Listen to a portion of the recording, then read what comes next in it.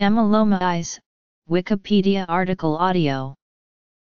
Amylomaize was a term coined in the late 1940s by Robert P. Baer of Baer Hybrids Corn Company in Decatur, Illinois to describe his discovery and commercial breeding of a cornstarch with high amylose content, also called high amylose starch.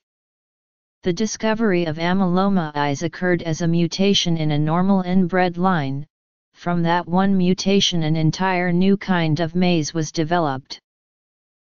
Principal uses of amylomaize starch are in making biodegradable plastics. It is also used in coatings that are edible and digestible.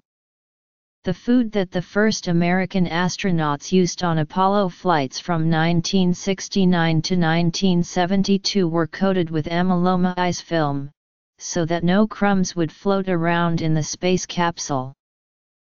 Several years earlier Robert P. Baer had discovered and reported that waxy corn also occurred as a mutation.